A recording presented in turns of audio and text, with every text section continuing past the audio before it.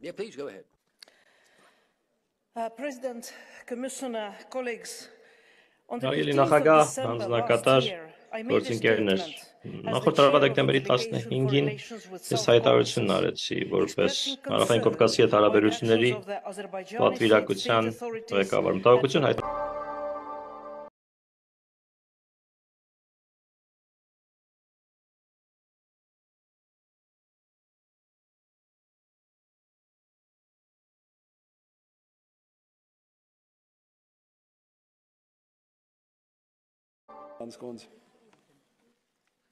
Yeah, please go ahead.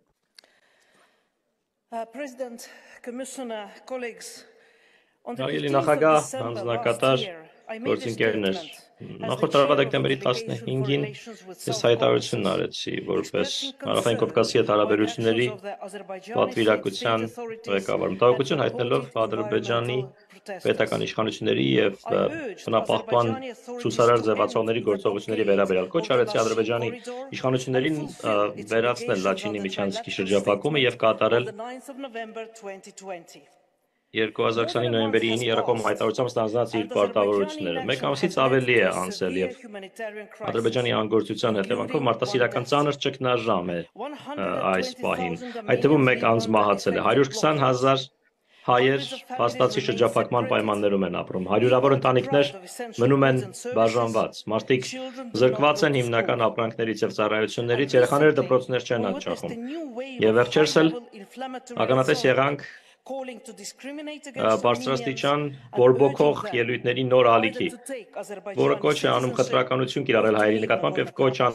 կոչ անում կամ ընդունել These Ադրբեջանի statements քաղաքացիություն are կամ an հեռանալ Լեռնային inaction or Ղարաբաղից։ Այս inappropriate հայտարարությունները for a state եւ that անգործությունը considers պատեհ itself the չեն, EU's պատշաճ չեն մի reliable պետության partner. համար, որն իրեն համարում է I urge Եվրամիության Azerbaijani side հուսալի to respect its գործընկեր։ international commitments, Ադրբեջանական to կողմին end the կոչ եմ blockade անում of the հարգել Lachin միջազգային corridor and հանձնառությունները, humanitarian crisis, դադարեցնել to Լեռնային provide unimpeded Լաչինի միջանցքի access of շրջափակումը եւ international մարդասիրական organizations ճգնաժամը, to ապահովել Nagorno-Karabakh, միջազգային and to կազմակերպությունների stop անխոչնդոտ negotiations of a հասանելիությունը Լեռնային comprehensive peace Ղարաբաղ եւ agreement that must սկսել guarantee all բանակցություններ rights խաղաղության and համապարփակ security to համաձայնագրի շուրջ, Armenian որով population of կերաշխավորվեն Nagorno-Karabakh. բոլոր իրավունքների եւ I would like to անվտանգությունը Լեռնային thank Ղարաբաղի the հայ ազգի co-authors բնակչության համար։ of the Ցանկանում resolution and շնորհակալություն encourage հայտնել the House to համահեղինակներին, adopt the Բանաձևի եւ resolution կոչ անել unanimously. And պալատին finally, ընդունել I would Բանաձևը like to conclude on a միաձայն personal եւ note that վերջում address Azerbaijani ուզեի officials who have անձնապես մեկ started witch hunt խոսք ուղղել against me ադրբեջանի պաշտոնյաներին, personally. ովքեր I want to վհուկների tell որս you են սկսել that you will անձամբ neither ինձ frighten իմ me դեմ։ nor silence me. Ասեմ, որ դուք Your ինձ չեք attacks expect ահաբեկի եւ չեք exposure of լռեցնի։ weakness. Ձեր You have gone հարձակումները low, ձեր low, թուլությունն են but I will not go բացահայտում։ low. Դուք I will ցածրից էլ follow Michelle ներքև եք Obama's իջել, բայց ես ցածր example. չեմ When իջնի։ you go low, Ես Միշել I will Օբամայի follow. օրինակին Thank you. կհետևեմ։ Երբ դուք իջնում եք, ես բարձրանում եմ։ Paldies. Շնորհակալություն։ Nākamai vārds Natālija Loazo kundzei pusotrai minūtēm. Autorai. Շնորհակալություն, այժմ ելույթ կունենա Նատալի Լոազոն։ 1 եւ կես րոպե։ 38 օր է արդեն, ինչ Լեռնային Ղարաբաղը կտրված է աշխարհից։ Սնունդ տեղորայք գրեթե չկա։ Ընտանիքները բաժանված են։ 38 օր է, որի ընթացքում մեր բառերը որևէ նշանակություն չունեն։ Ռուսաստանն ասում է, որ խաղաղապահ է Լաչինի միջանցքում։ Իր զինվորները սակայն ոչինչ չեն անում։ Միակ բանը, որ Ռուսաստանը անում է, դա այս հակամարտության ընթացքը պահպանելն է։ Ասում են, որ շրջափակում չկա, բայց այնտեղ ռազմաշունչ բնապահպաններ են կանգնած։ Նախագահ Ալիևը բնակչությանը այնտեղ վերաբերվում է այնպես, ինչպես Ադրբեջանի մյուս բնակիչներին է վերաբերվում, բայց այս շրջափակումը իր ժողովրդի նկատմամբ է կիրառելու, ինչ է անելու, ասելու, որ յուրաքանչյուր ոք, ով Լեռնային Ղարաբաղում չի ուզում ապրել որպես ադրբեջանի քաղաքացի, կարող է հեռանալ։ Հետևաբար, դա անգամ շրջափակում էլ չէ, դա ավելին է, դա շանտաժից ավելի է, էթնիկ մաքրում է, էթնիկ զտում է նա իրականացնում։ Մենք եվրոպացիներս ինչ ենք անում, ոչինչ, ավելի քան ոչինչ, ավելի վատ քան ոչինչ։ Ցավալի հայտարարություն է արվել հատուկ ներկայացուցիչի կողմից, որում նա հավաստիացումներ է տալիս Բաքվին, թե դիտորդները ոչինչ չունեն անելու Լաչինի Վիչանսկի կապակցությամբ։ Ես համաչում եմ հանձնաժողովի նախագահի համար, ով այդ երկրին, որը կազմակերպում է դիտավորյալ կազմակերպում մարդասիրական աղետ, անվանում է հուսալի բարեկամ։ Սա չարիքը չլսելու, չարիքը չտեսնելու, չարիքի մասին չիմանալու ձևացյալ դեպք է։ Մենք իմաստնության խորհրդանիշ չենք դրսևորում, վախի խորհրդանիշն է սա մեր։ Thank you. The next speaker is Ms. Kramon. Շատ շնորհակալություն հաջորդ բանախոսը Տիկին Վոլկրամոն Տաբադելն է։ Արգելի նախագահ, հանձնակատար գործընկերներ, բռնությունը ընդհանրապես ավելի շատ բռնություն է ծնում։ 100-ամյակների ատելությունը Լեռնային Ղարաբաղում ավարտելու լավագույն ժամանակը 30 տարի առաջ էր։ Երկրորդ լավագույն պահը այդ ամենին վերջ դնելու համար հիմա է։ Ինչու պետք է Կովկասը ճշնամանքի տարածք լինի, եթե կարող է բարեկեցության տարածք լինել։ Պատկերացրեք ինչպիսի հնարավորություններ կան։ Գնացք, որը Բաքվից կարող է հասնել Երևան եւ ավելի հին ընկերները, ովքեր ճշնամիներ են դարձել, նորից ընկերներ կարող են դառնալ ազատ տեղաշարժ, բարեկեցություն, համագործակցության կուռ հիմքով եւ ոչ ատելության, որովհետեւ դա տեղի ունենա 120,000 հայերը, ովքեր անմարդկային շրջափակման մեջ են, պետք է հնարավորություն ստանան ապրել ազատության մեջ եւ առանց էթնիկ զտման վախի։ Ադրբեջանցիները, ովքեր ստիպված են եղել հեռանալ, պետք է հնարավորություն ստանան խաղաղ իրենց տները վերադառնալ։ Խաղաղության անկեղծ գործարքի միջնորդը երբեք Ռուսաստանը չի կարող լինել։ Ռուսաստանը քաոս է ստեղծում ընդամենը դրանից շահ քաղելու համար։ Փոխարենը Եվրամիությունը կարող է եւ պետք է կայուն խաղաղություն բերի երկու երկրներին, քանի որ սա մեր եվրոպական արժեքն է եւ մեր շահն է տեսնել խաղաղ եւ բարեկեցիկ Կովկաս։ Շնորհակալություն։ Thank you. The next author is Mr. Շնորհակալություն հաջորդ հեղինակը Պարոն Ռույսն է, մեկ րոպե։ Հայերի նախագահ, հարգելի գործընկերներ, իրավիճակը Լեռնային Ղարաբաղում գնալով վատթարանում է, օրեցօր վատթարանում է։ Սննդի, տեղորայքի, պակաս, հոսանքի անջատումներ, հիմնական սննդամթերքի չափով բաժանում, չափաբաժնով հատկացում։ Այս ամենը Լաչինի Վիչանսկի, այսպես կոչված բնապահպանների կողմից շրջափակման հետևանք է։ Ակնհայտ է, որ Ադրբեջանը դրա ետևում կանգնած, ակնհայտ է, որ Ադրբեջանն է դա անում, այս ամենը պետք է կանգ առնի, այս ամենը պետք է դադարի։ Պարզ է, որ Ռուսաստանը չի ակնկալում, որ չի հարգում 2020-ի համաձայնագիրը։ Ուստի մենք պետք է պարտականություններ ստանձնենք, մենք պետք է եվրոպացի դիտորդների, ավելի շատ եվրոպացի դիտորդների ուղարկենք, ավելի շատ ճնշում գործադրենք Բաքվի կառավարության նկատմամբ եւ պնդենք, պահանջենք, որ պետք է լարվածությունը թոթափվի, նվազեցվի եւ խաղաղության բանակցություններ պետք է ծավալվեն։ Հստակ երաշխիքներ պիտի լինեն Լեռնային Ղարաբաղի բնակչության համար։ Ոչ Կովկասը եւ ոչ Եվրամիությունը չեն շահի, եթե նոր լարվածություն տեղի ունենա։ Շատ շնորհակալություն։ Տիկին Միխելս, հաջորդ բանախոսը, մեկ րոպե։ Հարգելի նախագահ, հարգելի պատգամավորներ, մենք համաձայն ենք, որ իսկապես Ադրբեջանի կողմից Լեռնային Ղարաբաղի շրջափակումը մենք պիտի դատապարտենք, բայց անգամ 2020 թվականին Կարմիր խաչը արդեն իսկ ասաց, որ ռազմագերիների փոխանակումը հրադադարը եւ հաղթանակի տոնախմբությունը Բաքվում չէր բերելու հակամարտության լուծման։ Լաչինի Վիչանսկում ռուսական զորքը նույնպես մարդիկ սոված են եւ ցրտի մեջ են Լեռնային Ղարաբաղում եւ նրանց օթային կամուրջ է պետք թե Եվրամիության կամ թե Ռուսաստանի կողմից։ Եվրամիությունը պիտի վերջ դնի երկակի ստանդարտներին։ Սա պետք է այլևս տեղի չունենա, որովհետեւ մենք գիտենք, որ Ադրբեջանից եկող գազը պատկանում է ռուսներին։ Բոլորը գիտեն, որ Ադրբեջանը չի գնացել այս հակամարտության լարվածության միայն դեկտեմբերի 12-ին։ Եթե հանձնաժողովի նախագահը ուզում են երեկոյան հայելու մեջ շիտակնել, պետք է կանխեն մարդկային այս աղետը, ՄԱԿ-ի և ԵԱՀԿ-ի հետ միասին պետք է դա անեն, գազի Ադրբեջանի ծառայությունների հետ կապված եվրոպական վերապահումները ամոթալի արդարացում կարող են լինել։ Հաջորդ բանախոսը կլինի պարոն Հայշելը, 1 րոպե։ Շնորհակալություն, Լաչինի միջանցքի շարունակվող շրջափակումը, որը միակ ուղին է, որը Լեռնային Ղարաբաղի հայ մարդկանց կապում է Հայաստանի Հանրապետության հետ, խորապես մտահոգիչ է։ Եվրամիությունը կոչ է արել Ադրբեջանի բոլոր միջոցները ձեռնարկել հնարավոր դարձնելու համար մարդկանց և մարդասիրական ապրանքների ազատ տեղաշարժն այս միջանցքով։ Մարդասիրական վիճակը տարածաշրջանում, որն արդեն ծանրացել է, քանի որ գազամատակարարումն է ընդհատվել, էլ ավելի է վատթարանում և շուտով կարող է մարդասիրական աղետի վերածվել, եթե շրջափակումը անմիջապես չավարտվի։ Մոտ 120,000 մարդկանց համար հիմնական ապրանքները հասանելի չեն և ծառայությունները, ինչպիսիք են տեղորայքը, սնունդը և վառելիքը։ Մենք պետք է կտրուկ դատապարտենք Լաչինի միջանցքի շրջափակումը և հրատապ կոչ անենք Ադրբեջանի իշխանություններին և տարածաշրջանում տեղակայված խաղաղապահ ուժերին հարգել և կատարել եռակողմ հայտարարությունը 2020 թվականի և ապահովել միջանցքով հասանելիության բաց մնալը։ Մենք գիտենք, որ երկու երկրները և հատկապես Հայաստանը բնավ բավարարված չեն նրանով, թե ինչպես է կատարվում 2020-ի հրադադարը։ Իրենք պետք է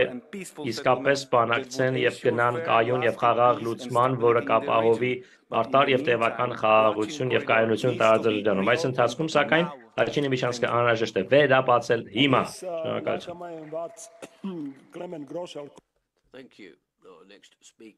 Շնորհակալություն, հաջորդ բանախոսը պարոն Գրոշելն է, 1 րոպե։ Հարգելի գործընկերներ, Լաչինի միջանցքի շրջափակումը մարդասիրական, ինչպես նաև աշխարհաքաղաքական հետևանքներ ունի Հարավային Կովկասի կայունության և անվտանգության համար։ Ադրբեջանի կողմից Հայաստանի ինքնիշխան տարածքի նկատմամբ ագրեսիան, համակցված Լեռնային Ղարաբաղի շրջափակման հետ, ընթանում են այն օրինաչափությունները, որոնց ականատես ենք եղել նախկինում Բալկանյան պատերազմներում և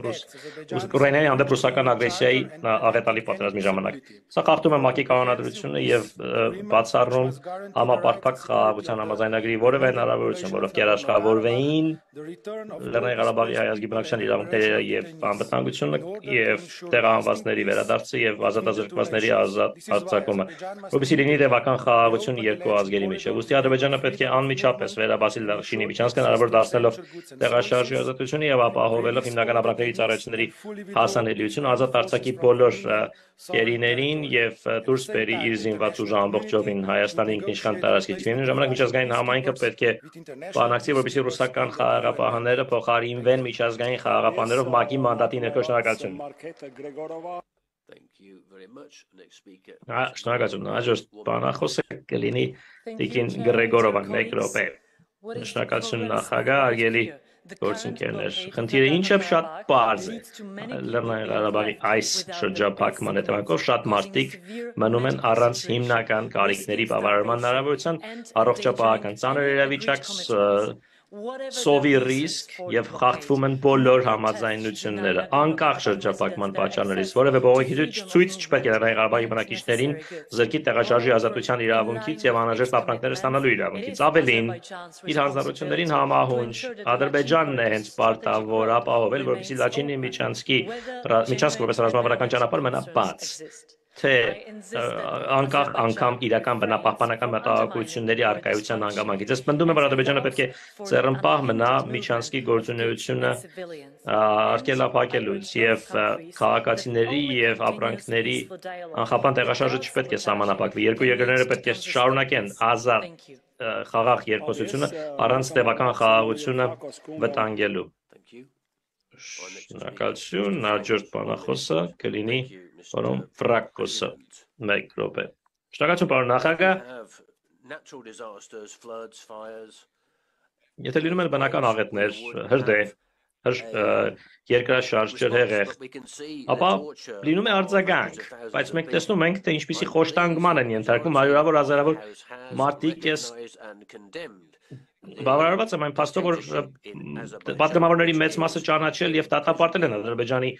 բռնապետությունը, որը բանտարկում է, գերի է վերցնում տարբեր մարդկանց, բանտարկում է մարդկանց, ովքեր իրեն դեմ են. Եթե լիներ պատշաճ ժողովրդավարական վիճակ, ապա հայերի իրավունքներն էլ կհարգվեին, իրավիճակը այլ կլիներ, բայց դժբախտաբար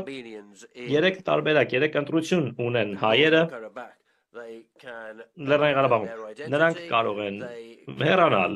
զրկվել իրենց կամ հրաժարվել իրենց ինքնությունից, հեռանալ կամ նույն ճակատագրին արժանանալ, ինչ 1915-ին եղավ Թուրքիայում հայերի նկատմամբ։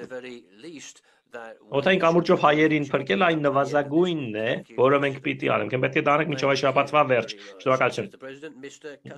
Շատ շնորհակալություն։ Մեր հաջորդ բանախոսը պարոն Կաստալդոն է։ Մեկ րոպե։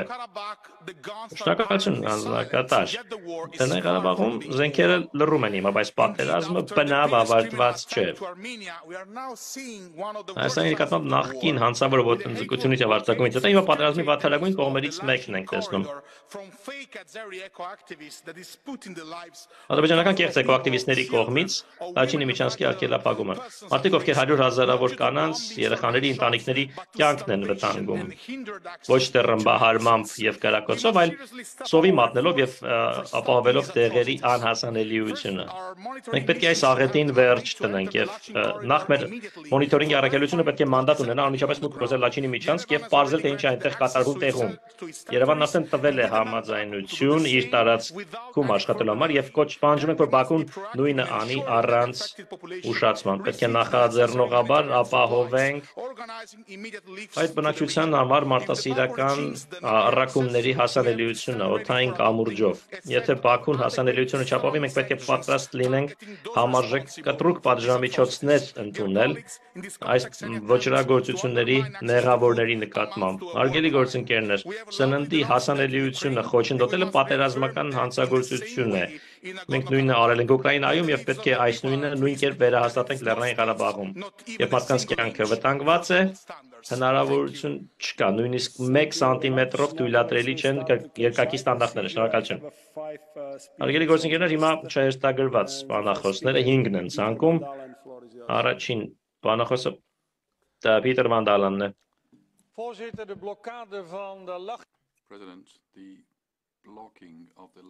Հարգելի նախագահ, Լաչինի Միչանսկի արգելափակումը սկանդալ է։ 100,000-ից ավելի մարդիկ արգելափակված են առանց սնունդի եւ տեղորայքի վանդային հնարավոր չէ տեղափոխել գազի էլեկտրաէներգիայի մատակարարումները խաթարվում է, սա սկանդալային է, որը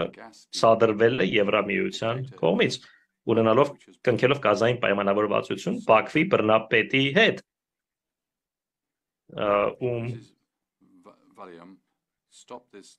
դա աջակցություն է։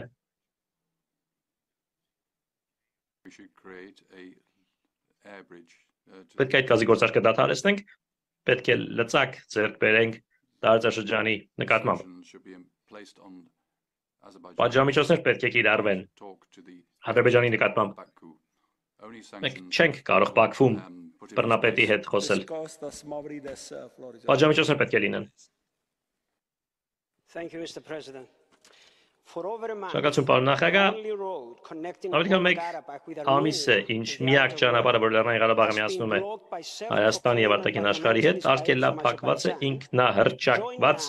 Ադրբեջանից ինքնահռչակված բնապահպանների կողմից։ Նրանց հիմա միացել են Ադրբեջանի զինված ուժերի ներկայացուցիչները։ Այս շրջափակումը հանգեցրել է մարտահրավերական ծանր ճգնաժամի, ավելի քան 120,000 հայերի համար, ովքեր մնում են այնտեղ առանց սնունդ, վառելիք, դեղորայք։ Եվ իրենք արդեն 2000 տարուց ավելի այնտեղ են բնակվում, դա իրենց տունն է։ Այս մարտահրավերական ճգնաժամը խորացել է, քանի որ բնական գազի մատակարարումն է ընդհատվել։ Սա կարող է Եվրոպական խորհրդարանի հերթական բանաձև լինել, բայց տեղում հերթական հանցանքն է կատարվում ադրբեջանցիների կողմից այս պահին։ Ավելի քան 120,000 բնակիչներ Լեռնային Ղարաբաղի, այդ թվում 30,000 երեխաներ 20,000 տարեցներ մնացել են առանց սնունդ, դեղորայք, առանց դպրոց գնալու հնարավորության։ Այս բանավեճը միգուցե նրանց փրկության միակ պատուհանն է։ Շնորհակալություն, Բանախոսը, պարոն Ժորդի Սոլե։ Շնորհակալություն նախագահ։ Լեռնային Ղարաբաղի հասանելիությունը արգելափակելը եւ 120,000 հայերին, ովքեր այնտեղ ապրում են, հիմնական ապրանքների մատակարարումից զրկելը բարբարոսական գործողություն է։ Այսպես կոչված բնապահպան ակտիվիստների կողմից տանելը ցինիզմի գործողություն է։ Լաչինի միջանցքը փակելը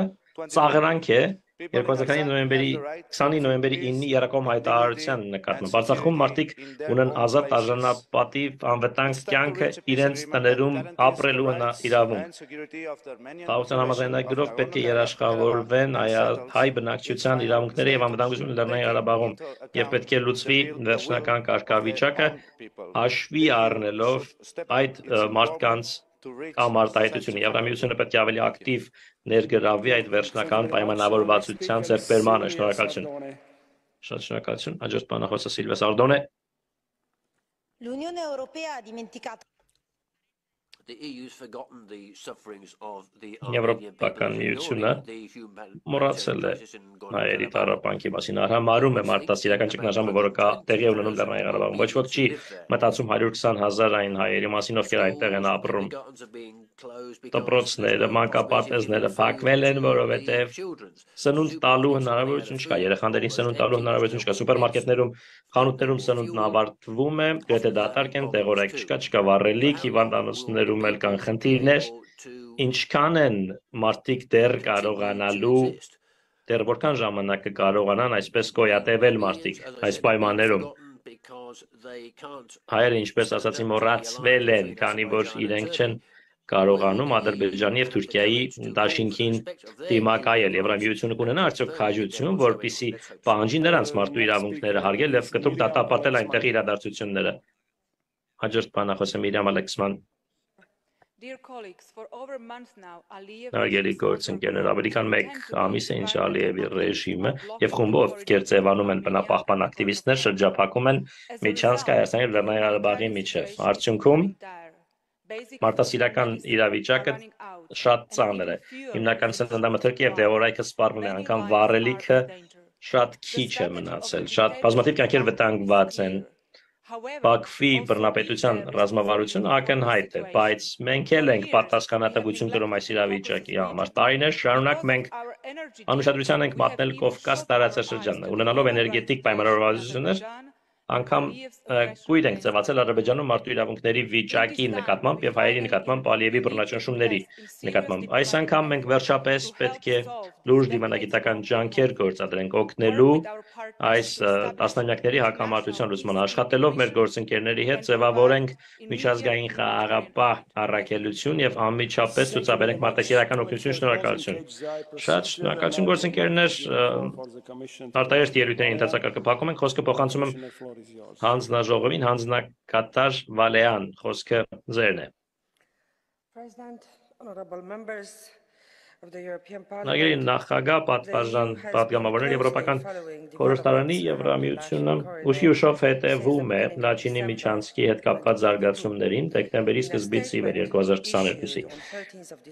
Հայտարարության մեջ, որը հրապարակվեց դեկտեմբերի 13-ին, Եվրամիությունը կոչ արեց Ադրբեջանի իշխանություններին ապահովել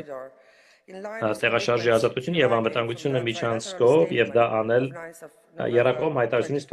բխող հանձնառություններին համահունչ։ Տեղաշարժի ազատության սահմանափակումները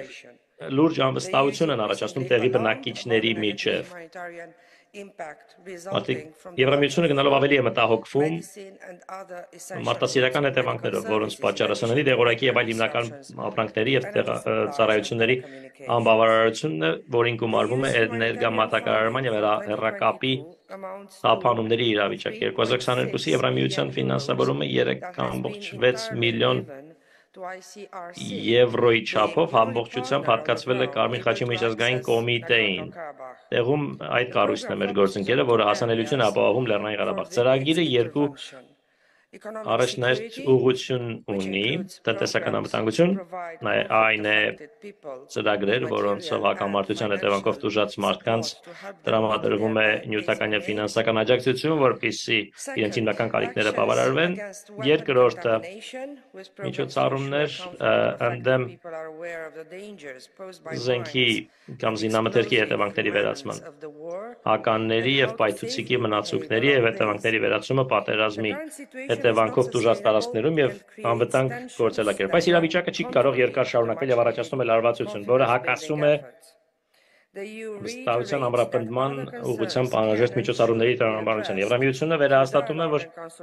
արկա մտահոգությունները պետք է հաղթահարվեն եւ կարող են հաղթահարվել երկխոսությամբ եւ քննարկումներով։ Ոչ ենք անում վերադառնալ բանակցություններին եւ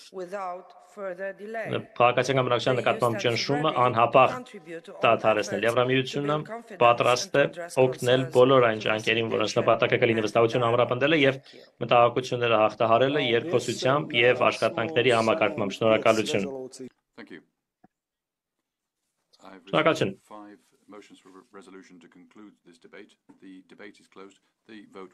Բանավեճն ավարտելու միջնորդության վերաբերյալ 5 միջնորդություն եմ ստացել, քննարկումը ավարտված է, բանավեճը եւ բանաձևի վերաբերյալ որոշումը կլինեն վաղը։ Քննարկումն ավարտված է։ Օրակարգում հաջորդ հարցը Բրազիլիայի ժողովրդավարական կառույցների